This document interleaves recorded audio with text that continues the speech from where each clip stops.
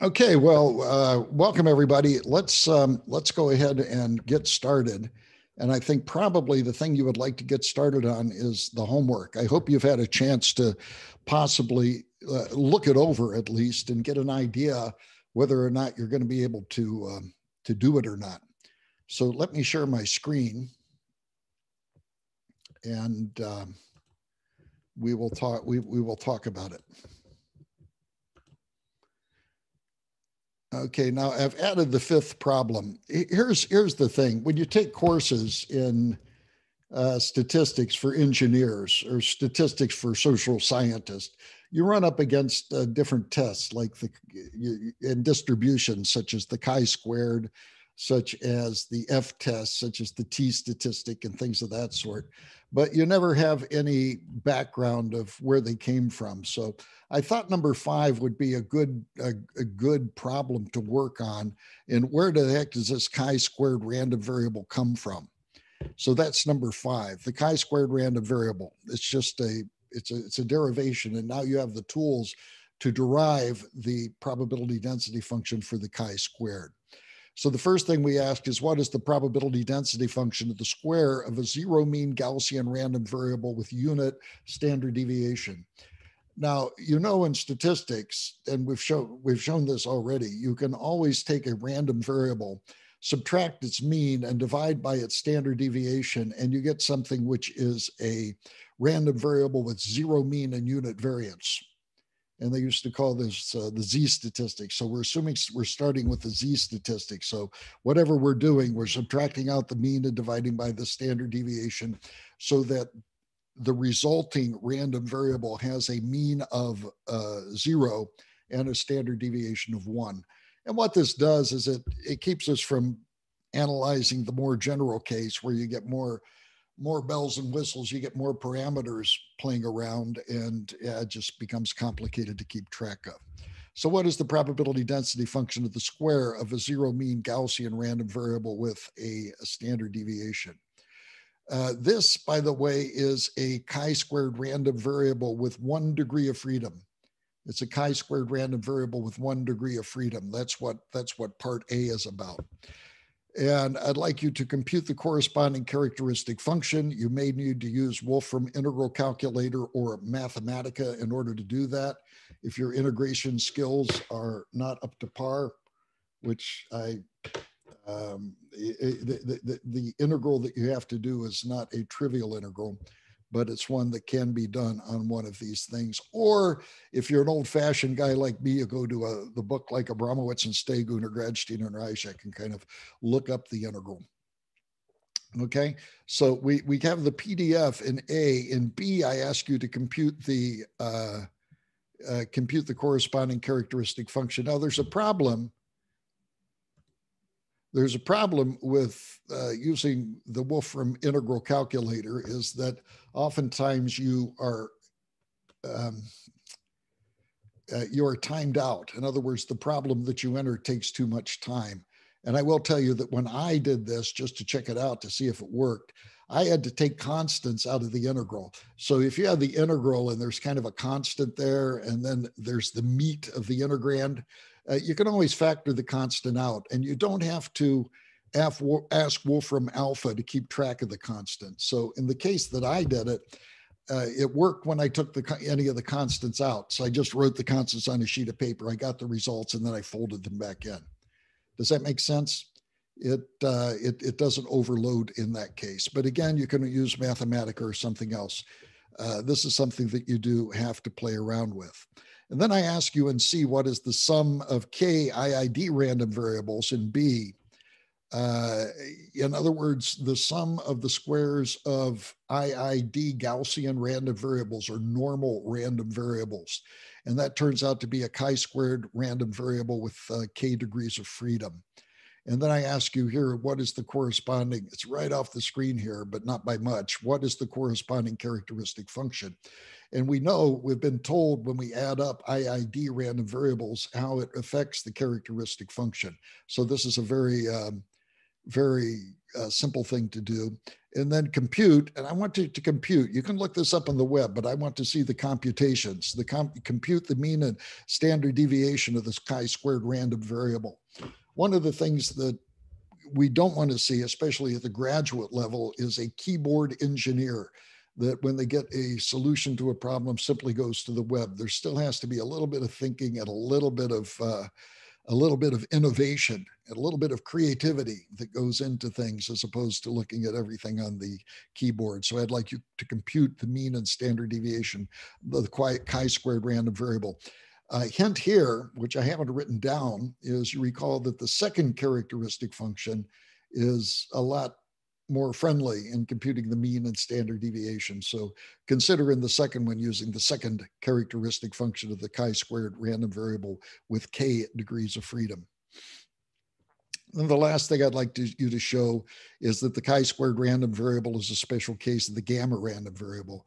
The gamma random variable has a number of random variables that are special cases. One is the Erlang, E-R-L-A-N-G, the Erlang random variable, and the other one is the chi-squared random variable. They were both special cases of the gamma distribution. And I would just like you to show this because we did talk about the gamma distribution, and it turns out that the chi-squared is a special case of the gamma distribution.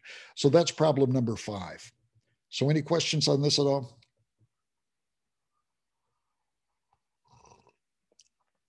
Okay, if there's no questions, are there any questions on the first 5 problems now that you've had a chance to look at them?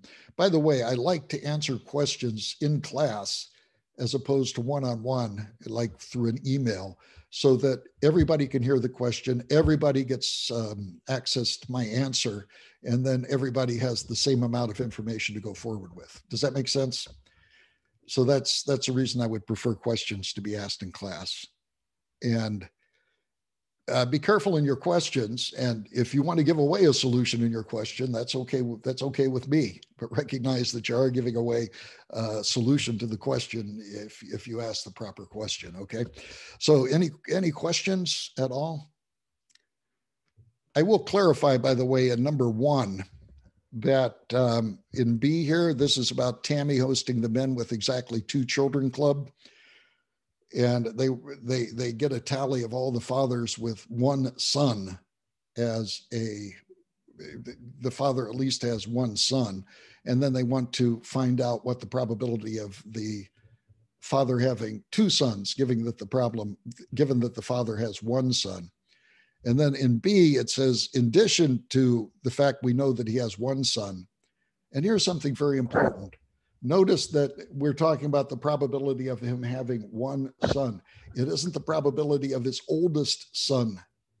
It isn't the probability that the oldest offspring is a male. It's that either the oldest or the youngest offspring is a male. So in addition to A, we also know a son was born on an even year. And I think I misspoke last time. What is the chance of the father of the convention? We ran out. Has 2 male children. And then the clarification is that a son means either son if the father has 2 sons. So either son was born in an even year. Either the first one or the second one, or both of them were born on an even year. Either one or the other one. Okay? And so I wanted to give you clarification on that. With that, are there any questions on the other problems? This is going to be due a week from today at midnight, put in box like the homework was.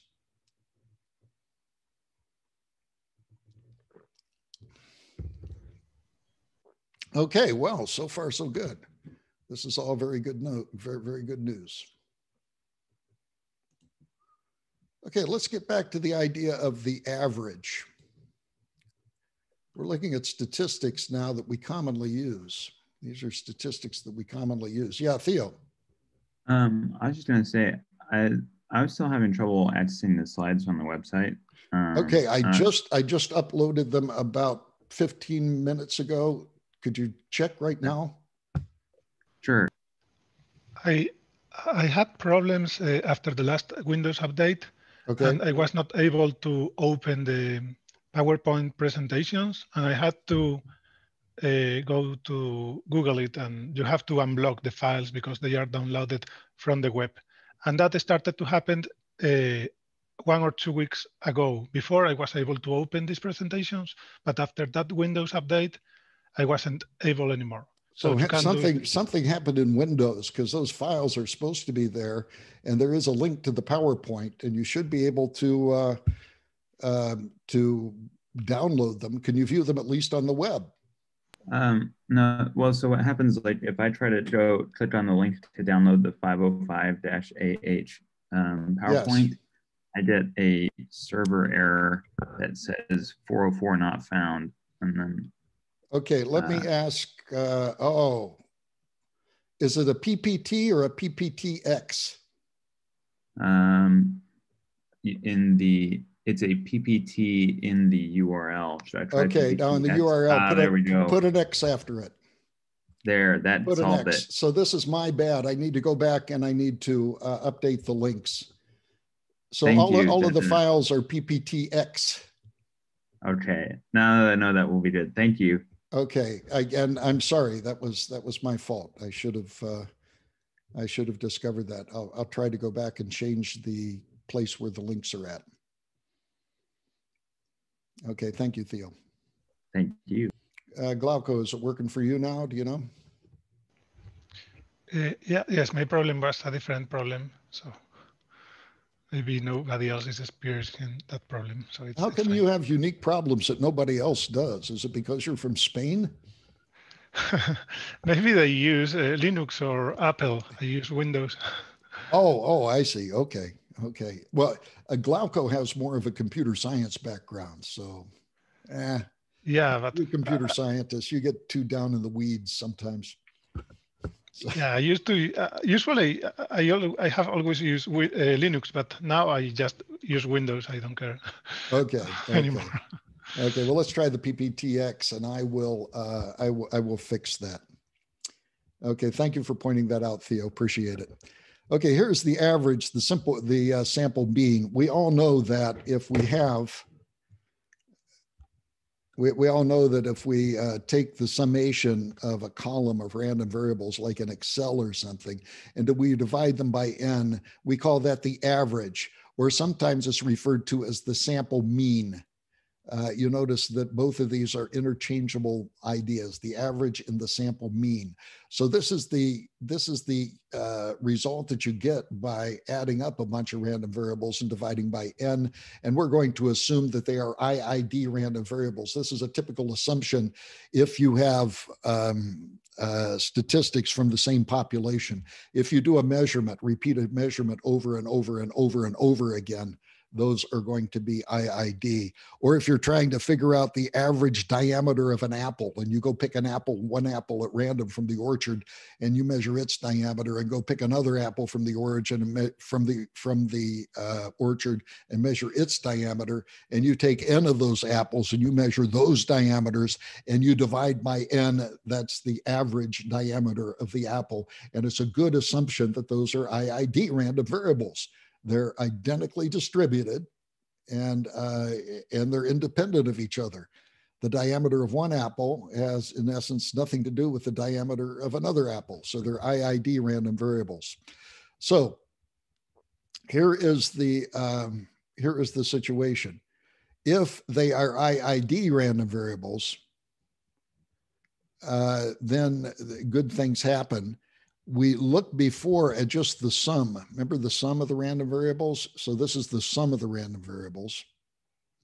And we decided that the characteristic function of the sum was equal to the characteristic function of the random variable. See if you remember this, the distribution of the random variable raised to the nth power, right? That's what we did before. The characteristic of the sum is equal to the characteristic function of one of the components raised to the nth power. So let's see how that looks in terms of the characteristic function for the average. You can see that the average is nothing more than the sum divided by n. So it should be pretty closely related. So by definition, could have two little dots here. is equal to, by definition, the expected value of e to the j omega a, which is equal to e to the j omega sum over n. And this, this sum gives us this result up here. And what we get, instead of just having the, just getting the result, we get the characteristic of the function of the sum of omega over n. Because if we didn't have this, in here, that would be the characteristic function of the sum, right? If we didn't have this in here, it'd be the characteristic function of the sum. But we have this over n here. So you group the n with the omega, and you get exactly the characteristic of the function, except it's evaluated at where? Omega divided by n. So that's the characteristic of the average. Let's take this the step further. The characteristic function of the sum we decided was the characteristic of the individual random variable raised to the nth power. We showed that already. So therefore, the characteristic average of the characteristic function of the average is equal to the characteristic function of the sum of omega over n, which is what we showed before. So here is the final takeaway. The characteristic function of the average is equal to the characteristic function of the random variable being measured raised to the nth power as a function of omega over n. So that's the characteristic function of the average.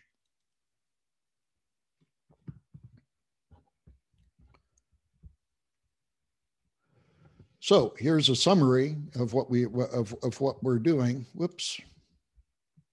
Here's a summary of what we've done. Here is the average.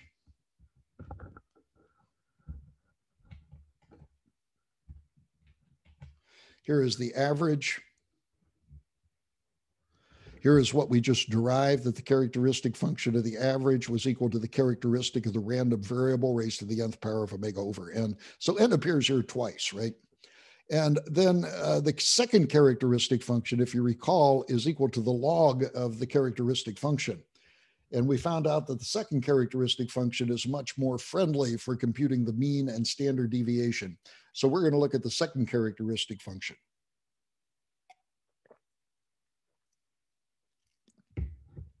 The second characteristic function is just equal to the log of this. And if we take the log of this, we get this result. So it's equal to n times the characteristic function of the random variable with the argument omega over n.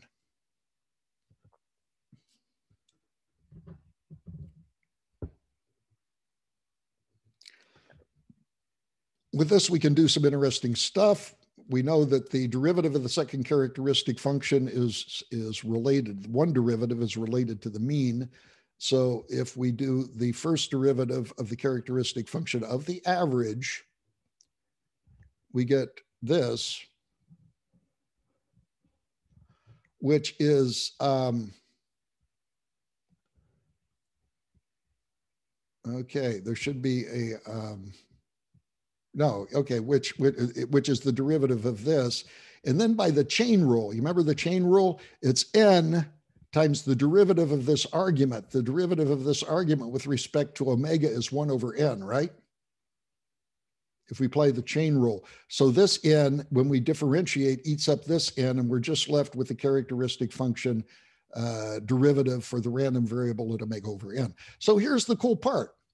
The average, the expected value of the average, is equal to the expected value of the random variable. We would hope so, because that's what we're trying to measure when we measure the average. We're trying to measure the underlying true mean. And the expected value of the average is equal to the expected value of the random variable. So if you pick a bunch of apples, all with different diameters, those apples, that population that you're choosing from, has an underlying mean, which is X bar. This is the true mean of all of those apples. Say you have 1 million apples, but you can't measure the diameter of all those million apples. You can only do 1,000 of them. So you do 1,000 of them, you add up the diameters divided by n, and you get the average. You're hoping that this average is going to be exactly the same as the mean of the standard deviation of the entire population. Let's hope so. I mean, that's what we're trying to do. That's what we're trying to do. The expected value of the average is equal to the expected value of the random variable that we're trying to measure. This just makes intuitive sense. As you can see on the bottom, where in green it says, as it should be. So let's look at the more interesting case of the variance of the average. That sounds kind of weird, doesn't it? The variance of the average. Remember, the average is a summation of random variables. So the average itself is a random variable. If you sum up a bunch of random variables, you get a random variable. So that new random variable, which is the average, has its own mean. It has its own standard deviation. And it's related in some sense to the mean and standard deviation of the random variables that we're adding up. So let's see what this is. We know that we get the sigma squared, or the variance, if you will, by the second derivative of the second characteristic function, which is here. And that's equal to n times this. And this is just a little bit of calculus. This is, we know that this characteristic function is equal to n times this characteristic function. So we differentiate twice. And what we do by using, again, the chain rule and differentiating twice, we get 1 over n times the second derivative of the random variable function evaluated at the omega over n. So here's what we get. Minus the variance of a. Remember, if we evaluate the second derivative of the second characteristic function at the origin, we get minus the variance. So that's what we're getting. Here is the second characteristic function at the origin. That's equal to the minus the variance. That's something that we showed about the second characteristic function. And we just showed that this is equal to 1 over n times phi sub x double prime. That's what we got up here. Right? Well, what is phi sub x double prime? That's equal to minus the variance of x. So we come up with this very interesting result, and this is true if you have IID random variables, that the variance of the average is equal to 1 over n times the variance of x. Now, the average is an estimate of the mean, right? And the average is a statistic which should be close to the mean of the random variable we're trying to do. And that average has a mean and it has a standard deviation. So what this shows is that if we take more and more samples, that what happens to the variance of A? The variance of A is decreased. So the dispersion is decreased every step. This is made a little bit more clear in this illustration. We first of all had the random variable corresponding to X. This is the random variable that we're measuring. This is the diameter of apples, if you will. This is the average of, say, 20.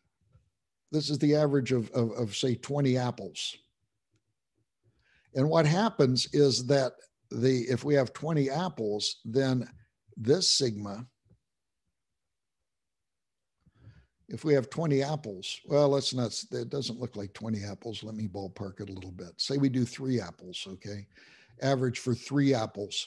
Then this sigma for the blue curve should be equal to sigma squared, sigma squared times 2. So this variance, if we have 3 apples,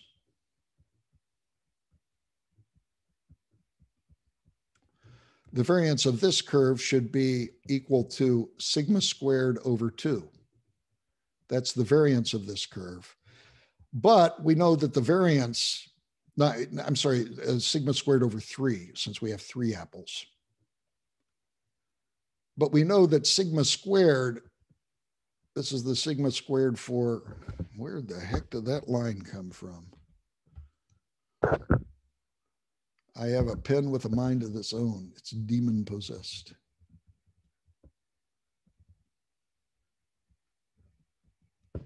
So this is the sigma for the average, where this is the sigma of the original random variable. And if you average 3, then if you take the sigma of the random variable, sigma x, and divide by 3, that is the standard deviation for 3 samples. So here's the important part. is that this variance here for 3 is equal to sigma x divided by the square root of 3. Remember that the sigma measures dispersion and is in the same units as the underlying random variable. So we talk about sigma as terms of the stretching, but it turns out that sigma squared is more easy to compute. And then as we get bigger, maybe over here we have maybe we have 10 samples, right? Maybe you have 10 samples. And so over here we would have a sigma of the average as equal to the sigma of the random variable divided by the square root of 10. Does that make sense? And then what happens as n gets bigger and bigger and bigger? What happens to this, this probability density function? It begins to collapse, doesn't it? It begins to collapse to kind of a Dirac delta function, which is going to be centered at the mean. And so we're going to have a zero variance in a way. So this really shows the power of averages. Unfortunately, this relationship is that the sigma of the average is equal to the sigma of the random variable divided by the square root of n, the sample size. That's something that doesn't go down very fast. The square root of n is really, really slow in terms of its convergence to 0, as opposed to, for example, an e to the minus x, which really, it goes down really, really quickly. Square root of n goes down very, very slowly. So it might take you a lot of samples to get a very accurate measure of the mean to the precision that you would want to have. So this is true for all IID random variables under the assumption that that random variable has a finite mean and it has a defined finite variance. So this is not true for the Cauchy and the other bad boys, some of the Pareto, for example, that don't have first and second and third moments. So if the mean is finite and the variance is finite, I think it's something which is applicable. Now, many times you can look at the problem and you can assume that it is like the picking apples. If you have 1 million apples, yeah, it's going to have a true mean and it's going to have a true standard deviation. And you'd like to measure those 1 million apple diameters using the average. So, there it's going to obviously have a finite mean and a finite standard deviation. So I think hopefully that's very interesting, and that says why we take averages, and also it satisfies us intuitively that the more samples we take, that the more accurate that we're going to get. That's the reason in political polls they always tell their sample size. How many people did they sample in their political polls to come up with their result? Because the more people they poll, the more accurate the result is. That's very obvious. I hope that's obvious. Now we're going to do something very interesting. We're going to take this concept and we're going to apply it to probability and the idea that the average approaches the mean. Let's take the example where we had the million apples, if you will. Now, it could be that of those 1 million apples and you chose 1,000 of them, there is a finite chance that you chose the 1,000 apples with the largest diameter, isn't it? It's very improbable, but it's possible, isn't it? And if you chose by random the 1,000 apples with the largest diameter, then you're not going to get a good representation of the mean from the average, are you? It's going to be, your estimate is going to be way too big. Is there any way around this? There is, but the way to do this is in terms of probability. And we can do this by not talking about it literally approaching it deterministically, but approaching the average, approaching the mean probabilistically in something called drum roll. The law of large numbers. to look at the law of large numbers, we are going to revisit Chebyshev's inequality. Remember Chebyshev's inequality? Chebyshev's inequality. Now, here is the random variable A, and here is the expected value of A. And the probability that that average is less than its expected value is less than epsilon is equal to the variance of 1 minus the variance of A over epsilon squared. Okay, you can see this. This is exactly the Chebyshev inequality that we derived previously, except here it's specifically applied to the average. Now we're going to take account of our previous conclusions, which is that the expected value of A is equal to X bar. In other words, the expected value of the average is equal to the expected value of the random variable. And number two, the variance of the average is equal to 1 over n times the variance of X. That's the conclusion that we just finished. So let's make these substitutions in here. The A bar becomes the X bar, and the variance of A becomes the variance of A over n. Right? And that we've just made those substitutions here. So that being the case, what happens as n goes to infinity?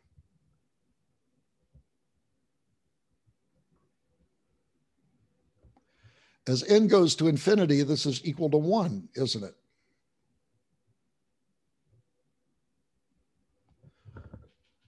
Now, it is greater than or equal to 1, but of course, probabilities can't be greater than equal to 1. So as n goes to infinity, this is exactly equal to 1. Can't get any bigger than 1, so it just gets equal to 1. So therefore, the probability that this happens, the probability that the average minus the mean is less than an arbitrarily small number. I mean, you could put this as like 10 to the minus 1,000 or something, okay? You can make that arbitrarily small, and it doesn't matter how small that interval gets. The probability that the average approaches the mean is less than, the magnitude is less than or equal to epsilon, goes to 0. So this is how those variances begin to collapse. They collapse, they get smaller, they get smaller, they get smaller, they get smaller. Now this still allows for, in the apple orchard, of the 1,000,000 apples, of getting the 1,000 apples, which are the largest. But what's the probability of that happening? Not very big, right? And as you take more and more samples of apples, say the next 2,000, then you're going to be able to get rid of that bias. And eventually you are going to get an average, which in terms of probability gives us the underlying mean. That's kind of cool. This is referred to as the weak law of large numbers. The weak law of large numbers, as we just derived, this is the last equation on the previous slide, but the weak law of large numbers says that the limit as n goes to infinity, as the number of samples increases without bound, the probability that the average minus the mean is less than or equal to epsilon is equal to 1. So that means, here's a geometric interpretation. Here's X bar, right? X bar lives on the number line somewhere. You compute the average. Now, hopefully the average is going to be close to the mean, right? So you might get this average here as this, and you're hoping that the average is close to the expected value of the underlying random variable, right? What this is saying is that the probability that this distance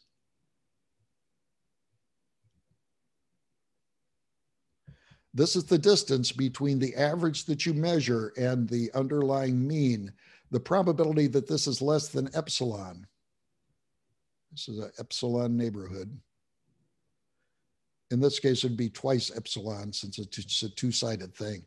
The probability that this distance is less than epsilon goes to 1 as n goes to infinity. So the probability that your average is out here as n goes to infinity is equal to 0. It cannot be equal to 0 outside of there. This cannot happen as n goes to infinity. So this is a limit thing, and it gives us assurance that as we take more and more,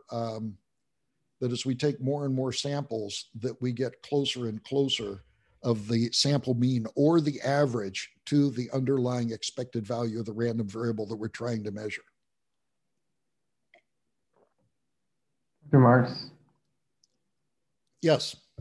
In this case, what is epsilon? Is that just like you pick what region that you want to assess, like, yes. oh, what probability that epsilon can be arbitrarily small, and that's the beauty of this. See, up here, epsilon is in play, right?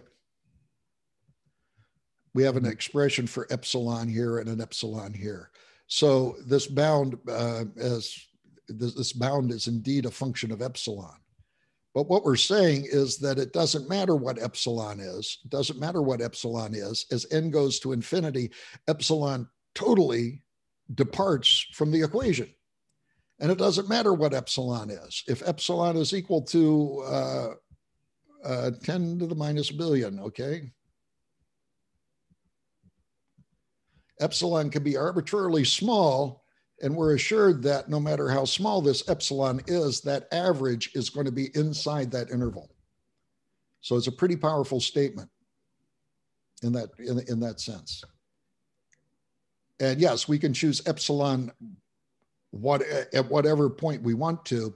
And Chebyshev's inequality says if you choose an epsilon and you take a finite number of samples, then the probability that you're within that epsilon window is given by the right-hand side of the equation here, right?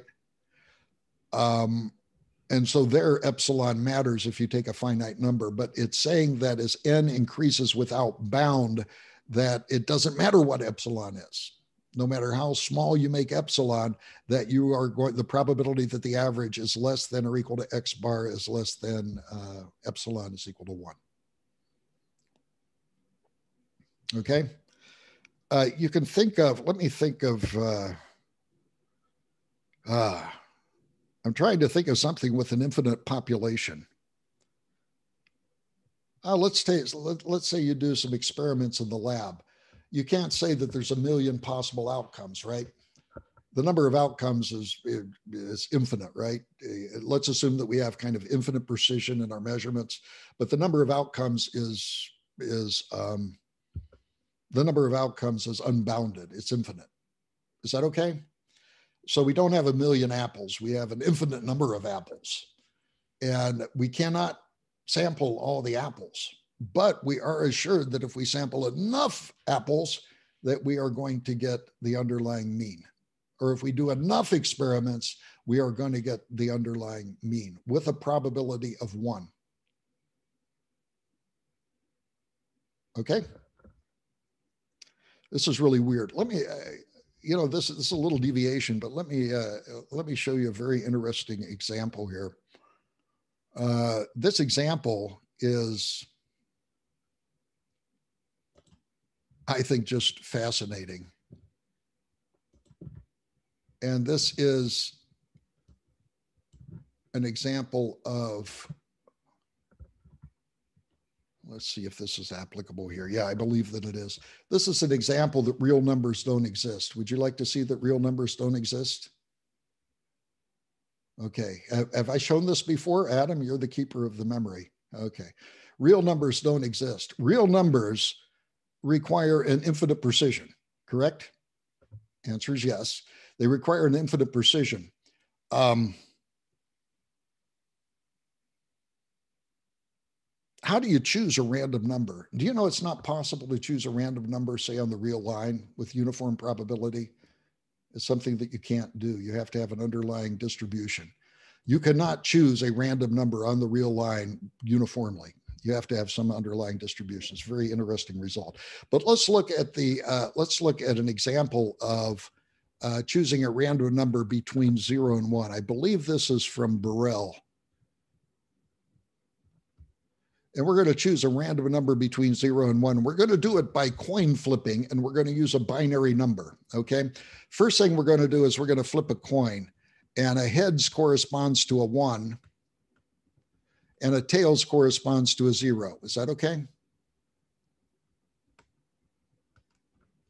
Heads corresponds to 1, tails corresponds to 0. So we flip a coin, and the first thing we get is a heads. So all of a sudden, we know if we're constructing a number in binary, we know that the first value is 0.1. So writing out this number in base 2, if you will.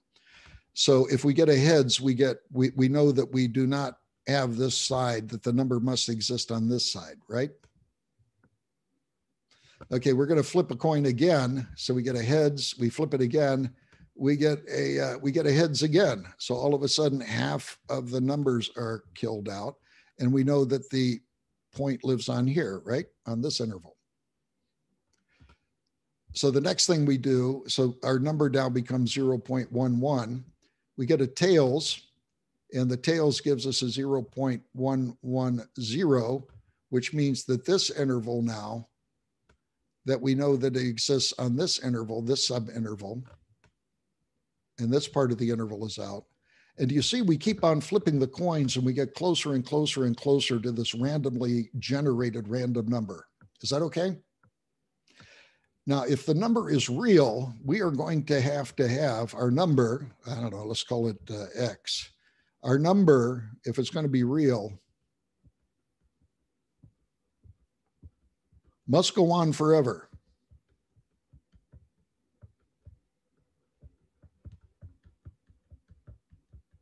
Right?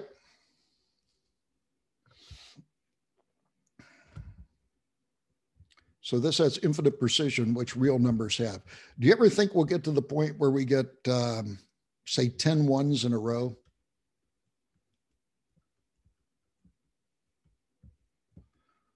Obviously, we're going to get to a point somewhere out here where we get 10 numbers in a row, 10 ones in a row. After all, we have an infinite number of digits here in order to characterize it, correct?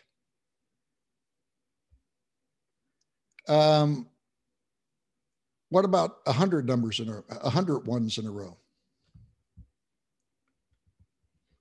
Yeah, sometimes we will get to this.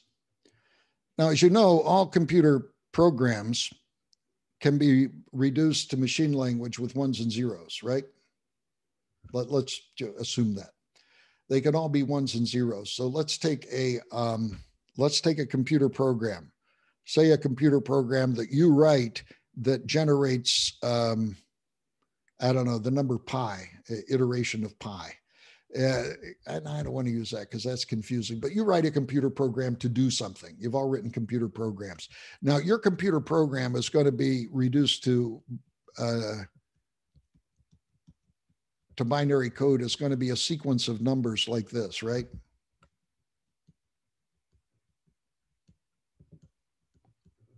Correct? And this might be, I don't know, 2 or 3 or 5,000 bits, or maybe even a megabyte, right? Do you think that if we flip this coin far enough that we would get your computer program embedded in this random number? Yes. You're all familiar with ASCII, where you can take a printed text and you can code it in a universally accepted, it's not a very efficient way of doing it, but a universally accepted sequence of ones and zeros, correct?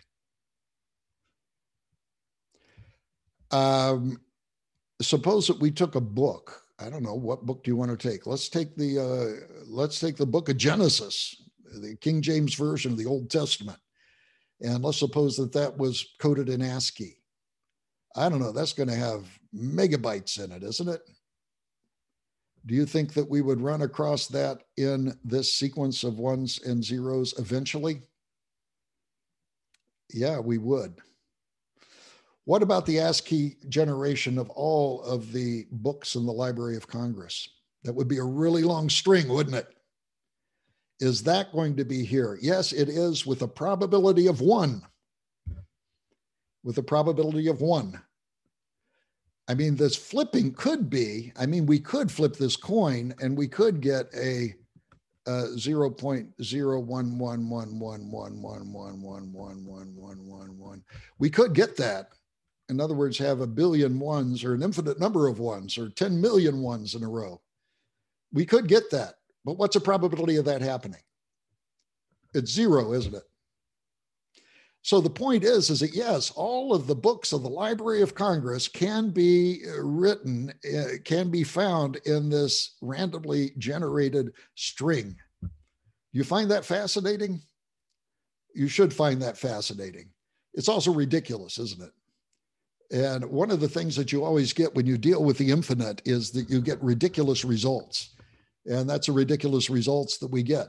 And notice, this isn't just for this random number that we generate. If we were to repeat the experiment over 0 to 1, and we were to choose another random number, or we would choose another random number, go down a different trail, that real number would also have somewhere the binary coding for all of the books of the Library of Congress. And is it possible that we could have these flippings of coins like this? Yes, it could be that they're not there. So we can't guarantee it, but we can say that, yes, we are certain with a probability of, we are certain in probability that it will contain the ASCII characterization of all of the books of the Library of Congress. And that's for almost every random number that you generate. If you were to generate a random number anywhere by flipping a coin and getting from 0 to 1. So that shows an example of convergence in probability. We're certain that we're going to have probability of 1. Yeah, it could be that you don't have the books of the Library of Congress, but if you're generating this, then yeah, the probability of that happening is not going to happen. Now, if you limited to n coin flips, so you only had n versions of the binary digits, you wouldn't have the Library of Congress. You might not even have 10 ones in a row. But if you increase that without bounds, you're sure to get 10 ones in a row. You're sure to get the Book of Genesis, and you're sure to get all of the books of the Library of Congress eventually with probability of 1 as n increases without bound. So this absurdity, this is an interesting example of convergence in probability, number 1. But number 2, it shows the absurdity of the idea of a real number. And real numbers do not exist in terms of their infinite precision. If we go in the laboratory and we measure, somebody says, hey, I just measured it and it's pi volts.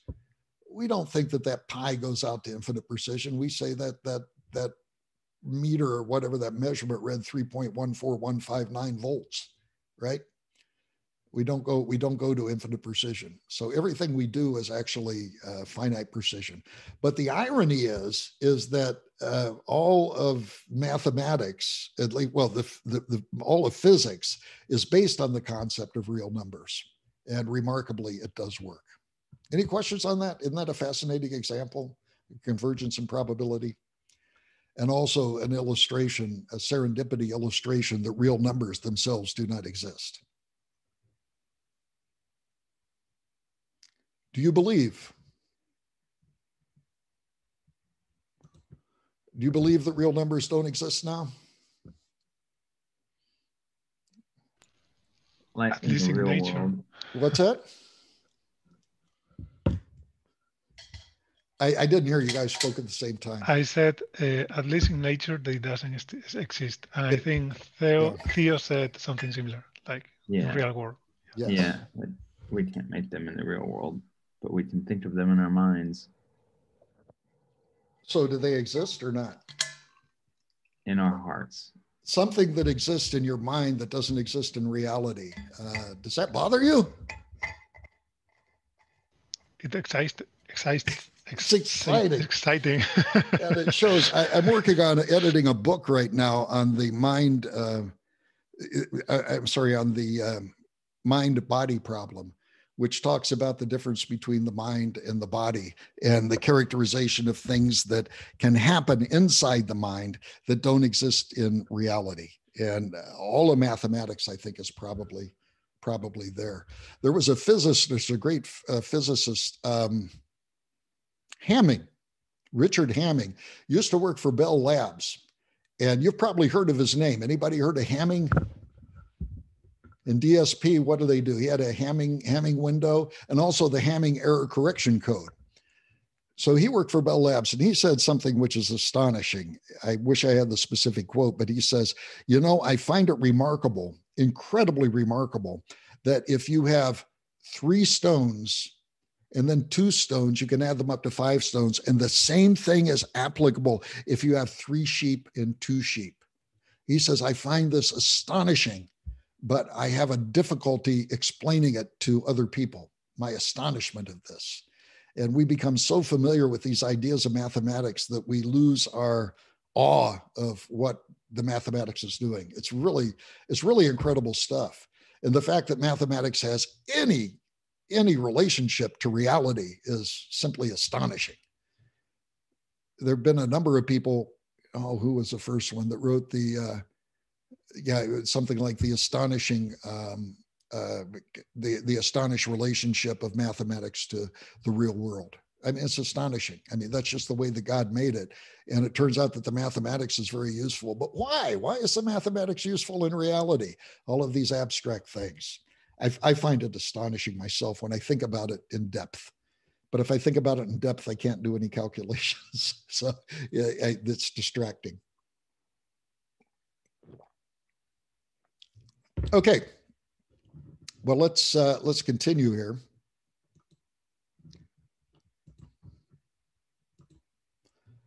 Okay, so this is the weak law of large numbers. There's another law. Okay, and again, the weak law of large numbers says to whatever precision you want, the average is going to approach what you're trying to measure, which is the mean with probability 1 if you make the measurements arbitrarily large. That's the weak law of large numbers. There is also a strong law of large numbers, which we're not going to prove. It turns out that there's different ways that things can approach other things. We talked about convergence, kind of a probability. This is a probability of a limit, which turns out to be a little bit more powerful than what we just proved. What we just proved would be really strong if we just said that if we could write this without the probability. If we could just write the limit as n goes to infinity of a minus x bar is less than epsilon is equal to 1, this would be without probability. That would be a much stronger sort of convergence than if we included the probability here. Does that make sense? So there's different types of probability, and there's stronger ways of converging than other ways. And this is a stronger way of converging. And that is the probability of the limit of the average as n goes infinity as it increases without bound is equal to x bar is equal to 1. It's still not as strong as it could be. What we would like to see is this. We would like to see this without the probability there, wouldn't we? But we can't, because if we have the 1,000,000 apples and the 1,000 we chose, there's a chance that they could be the apples with the largest diameters. And so we can't say this all happens all the time, because there's cases that it does happen. And we have to speak of this in terms of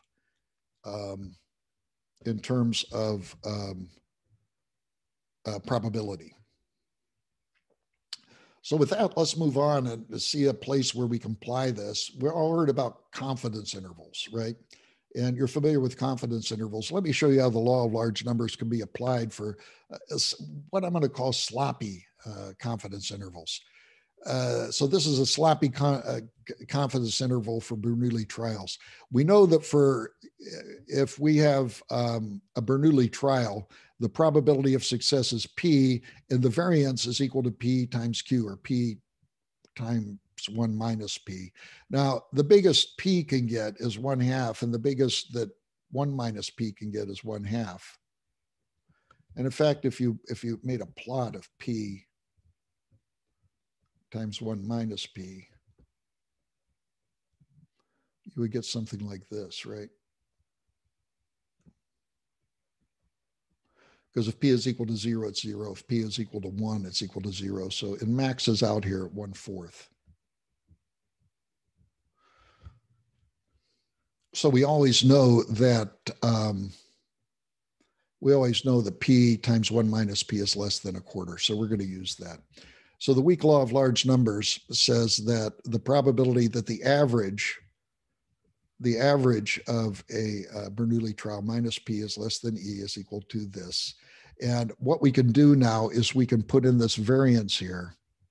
We know that this variance is bounded up here by 1/4. So we're going to get rid of this and put in 1/4 over here, okay?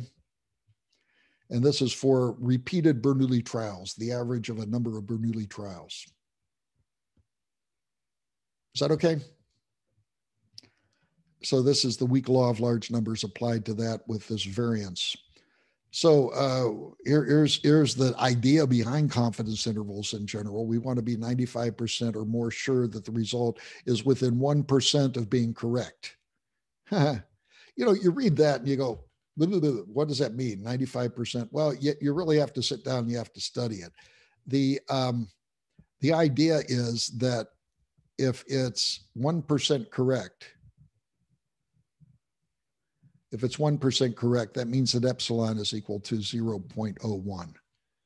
So our epsilon neighborhood around the actual average here is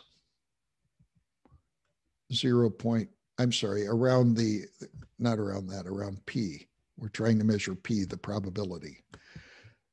The epsilon neighborhood around there is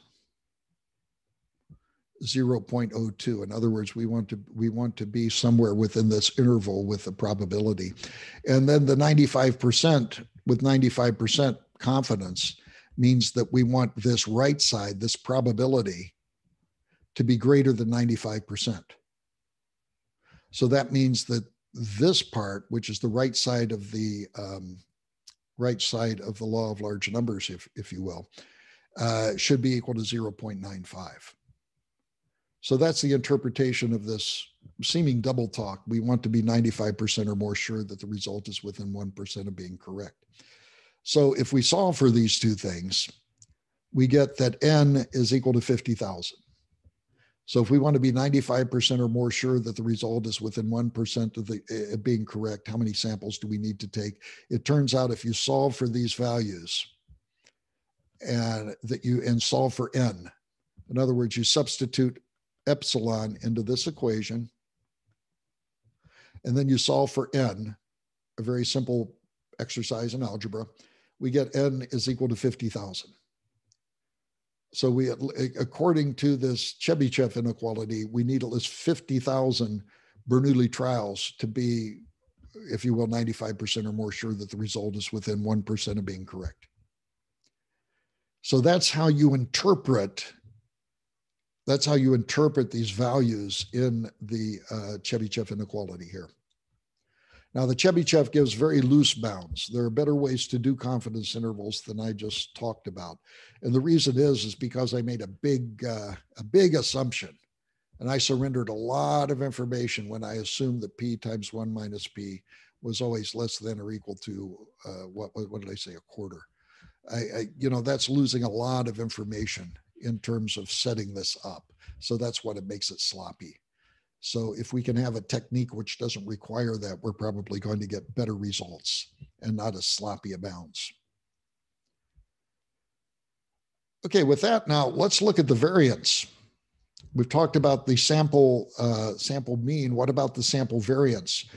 You do not have access to the variance of the random variable if you pick 1,000 apples and you're trying to estimate the mean out of 1,000,000 apples. So you have 1,000,000 apples, you choose 1,000 apples. You don't have the variance. You can estimate the mean. That's what we just spent all of our time on. But how do you estimate the variance? Well, you can take the same thing and you can, first of all, assume that the mean is equal to the average. In other words, we've had enough values that the average is about equal to the mean. And then the variance, the sample variance, which turns out to be V, is equal to, this is the definition of the variance, right? Now, there's a lot of stuff, and I don't want to get into this, of whether we should divide by n or whether we should divide by n minus 1. Okay? But this is pretty simple. Suppose that we had 1, 3, and 5. If we added these up, we would get, let me make it simpler here too. If we added these up, we would get 10, right? So the average of these three numbers is 1. No, it isn't. The average is what? Tell me what the average is. 3 1/3, right?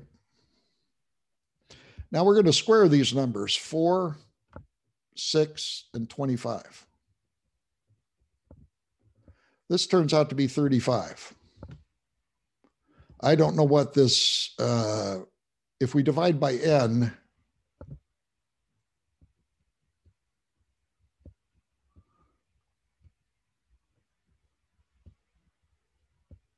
if we divide by n, we get about, I don't know, 11 or 12.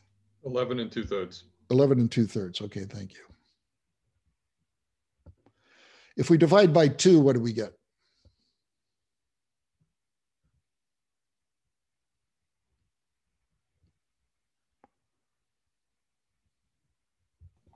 It'd be 17.5, right? Yeah, 17.5. So there's a big difference here between 21 and 17. So the point is that with the same list of numbers, we can also, by squaring each one of the elements in the spreadsheet, for example, we can add up the squares and we can get a sampling of the variance. We can sample the variance also. And so that's what's happening here. And then the variance is equal to the sample variance. The sample variance is equal to 1 over n minus 1. Again, sometimes it's n, sometimes it's n minus 1. There are reasons to do that deeper than we're going to talk about, times the summation of x sub k minus the average. And we square them. So we can do this from the same list of numbers that we estimate the mean. We can also generate the sample variance from the same data. And it turns out that both A and V can be shown to be independent random variables, that they're independent of random variables. You know, from a Gaussian sense, this kind of makes sense to me that if you have a Gaussian, where that Gaussian is centered has nothing to do with how wide it is, right? Where the Gaussian is centered has nothing to do with how wide it is. So at least in that, you know, little thought experiment, I can see that the mean and the sample variance should be independent of each other. And anyway, this is the point. Now, can we apply the law of large numbers to this? Can we show that the variance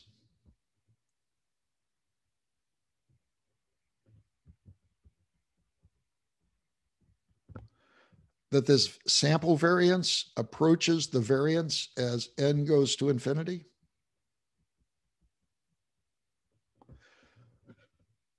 The answer is yes. And the reason it's yes is we're just summing up a different random variable. Let's call this random variable, for example, z sub k. The random variable I just surrounded here is equal to z to the z sub k. So we are simply performing an average over z sub k, right?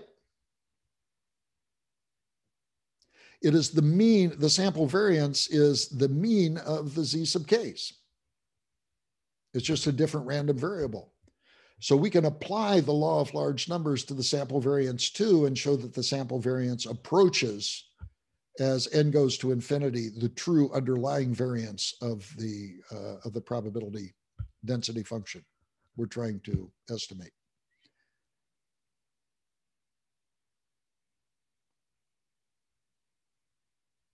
Okay, are there any questions at all? Okay, the last slide has to do with your last homework, and we're not going to deal with that here. So I'm not going to cover that. This is your homework, and I'm sorry, your homework, your midterm. That if X is zero mean Gaussian and X is equal to Y squared, then if we square the Gaussian random variable, we get a chi-squared random variable with 1 degree of freedom. And if we add up a bunch of those, we get a chi-squared random variable with k degrees of freedom. And that's basically your a test examination to show.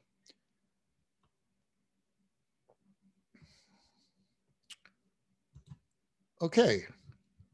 So this is all well and good. Let me see if I can get up the next result. Yeah, I'm going to show you. Would you like to know how to optimally gamble?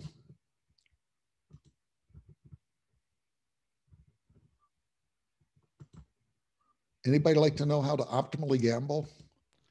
I have a friend in Las Vegas, so I would like it. So Okay. First of all, know that your intuition is correct. That there is absolutely no way you can win a game and win money in the Las Vegas if the odds of you winning are less than 50%. You can't win. In fact, we've just shown that, haven't we? If you play enough games, then the average, the sample average, the sample mean or the average is going to approach the mean. So if the casino operators know that the probability of you losing is 0.49%, which I think it is in blackjack, they know that you are, if you play a number of games of blackjack or 21, you're eventually going to lose. They're going to make 51% of the 51% of your money, and you're only going to get 49% back. So therefore, in order to gamble and in order to win, you must make sure that the odds are on your side. Now, it turns out that making the odds on your side is something something weird. I'll tell you a couple stories. There's an old story I learned in one of William Dembski's books about changing the underlying rules, if you can change the underlying rules.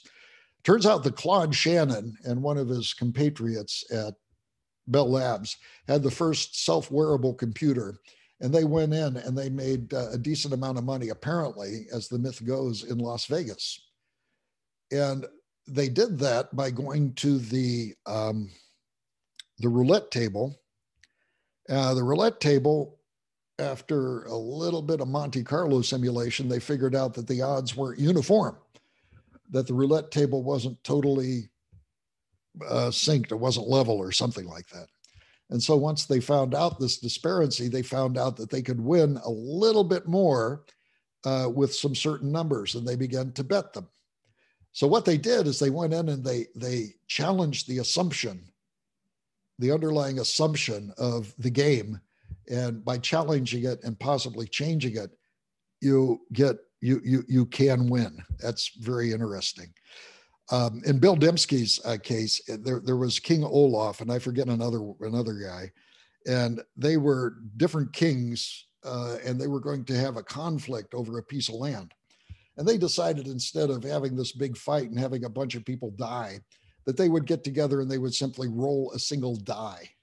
And whatever result came out on the die, or dice, there were 2 dice. Now let's see. No, there were die. A single die. Okay, I'm thinking through to the end. Let me get there. And so the first king came on and he threw the die, and he got a 6. Oh, poor King Olaf.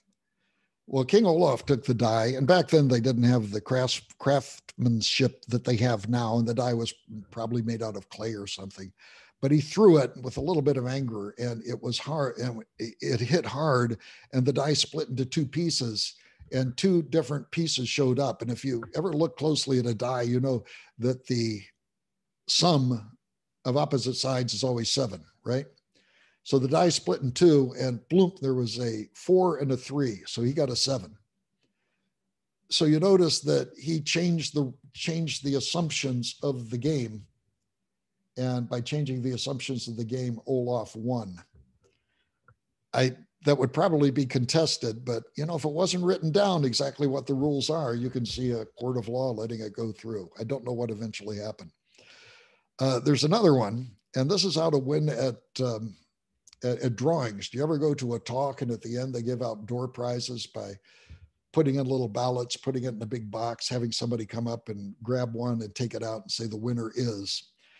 Let me tell you how to violate the rules there so that you always win. And I've tried this. I hesitate to mention it, but I've tried it on more than one occasion, and it really works. What you do is you take your ballot that you fill out with your name in it and make it have a larger volume. And you do that by crumpling it up, by folding it up like an accordion or something like that, and then put it in the box. What do you think happens when they shake the box? That accordion comes to the top, doesn't it? Yeah. And they're going to draw your name.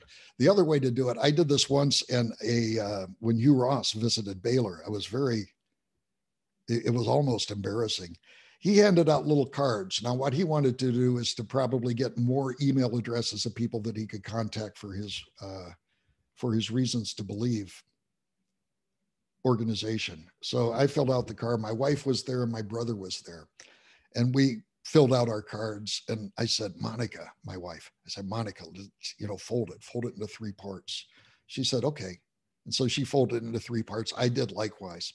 Well, instead of putting them in a box, what he did is that Hugh Ross shuffled them, and then he held up the he held up the cards, and then he just reached down and cut them.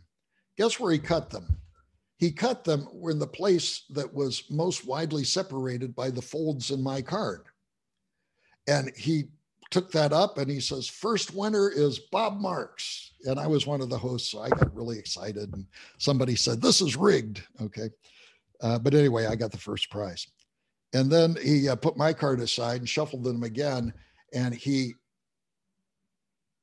opened it up. And Hugh Ross is a brilliant man. And he recognized what was going on because he picked my wife's card. And I knew it was my wife's card because he held it up and it was folded like an accordion. And he says, well, not this one. And so he picked the next one. And that turned out to be my brother because he had handed in his card with the other ones. But guys, that works. So anytime you see a game and you can challenge it, you have a better chances of winning. There's a book about David and Goliath. When David faced Goliath, he violated all the assumptions of the rules of combat, didn't he?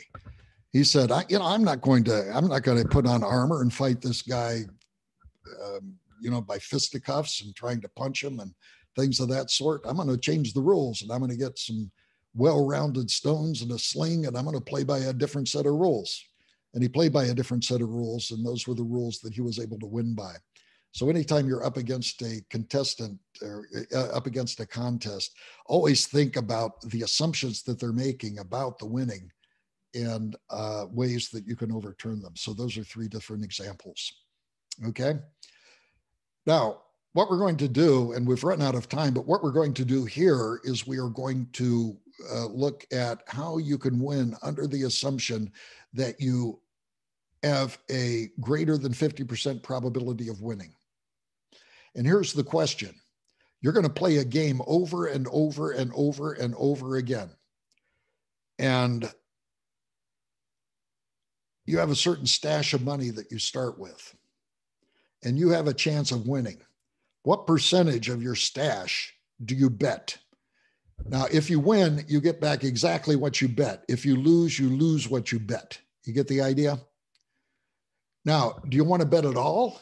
No, because if you lose the first game, you're out of the game. You don't have any more money, right? Do you want to bet 0? No, you don't want to bet 0 because nothing happens if you bet 0. So there's some optimal somewhere in here that lets you know where it is. And you know what we're going to show? I'm not going to tell you what we show. Well, I forget what we show. I think we show that the percentage of your stash that you bet last time is twice the probability of winning. So if you have a probability of winning of, no, that wouldn't be it. Maybe it's P over 2. Anyway, we'll check it out because I forget what the answer is, but the derivation is really cool and relies heavily on the law of large numbers. Any questions at all?